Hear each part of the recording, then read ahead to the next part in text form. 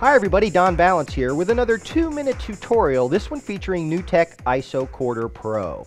Now this is an application that you can run on a computer that's on the same network as your NDI production. And this application will allow you to record up to 16 channels of NDI audio and video simultaneously.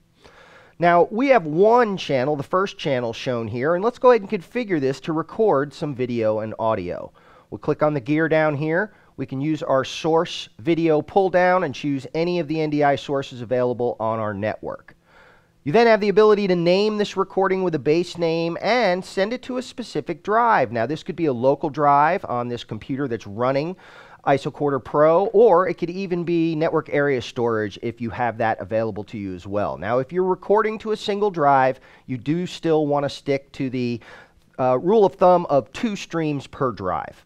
Now you can also grab still images from this video and you can give them a base name as well and give them a directory and then adjust the audio that's coming in along with that video. Now you can listen to the audio on any of the 16 channels that are being recorded by selecting the channel here and using the volume control here.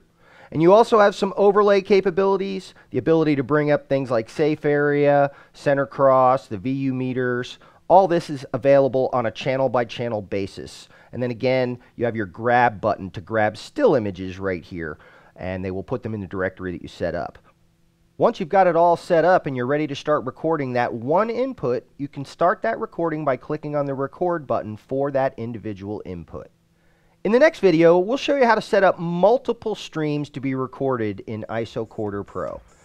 We hope this video has been helpful to you, and if you have any suggestions for topics you'd like covered in a 2-minute tutorial, please put them in the comments below. Thanks for watching. We'll be back soon.